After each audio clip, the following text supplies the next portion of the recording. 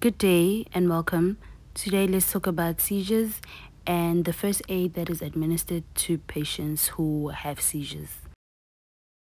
Seizures, also known as convulsions, occur when the brain activity is interrupted. They can result from head injuries, strokes, infections, poisoning, and brain tumors.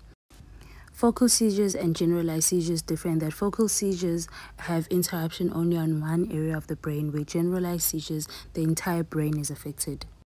Symptoms include confused speech, involuntary violent muscle contractions, wandering around, blank staring, and chewing, of which they're usually chewing their own tongue. Make sure that the patient is placed on the floor.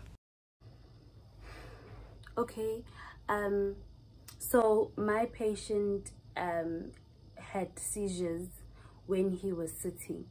So whenever patients was either sitting or standing, you need to make sure that you move them from whatever position that they're in, and you move them to the floor. So the person who is having a seizure is at a very high risk from injuring themselves with anything and everything that is around them.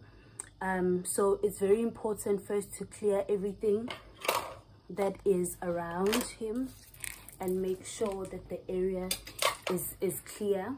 Okay, but put him laterally to his side, and once he's on his side, never attempt to put anything in the patient's mouth.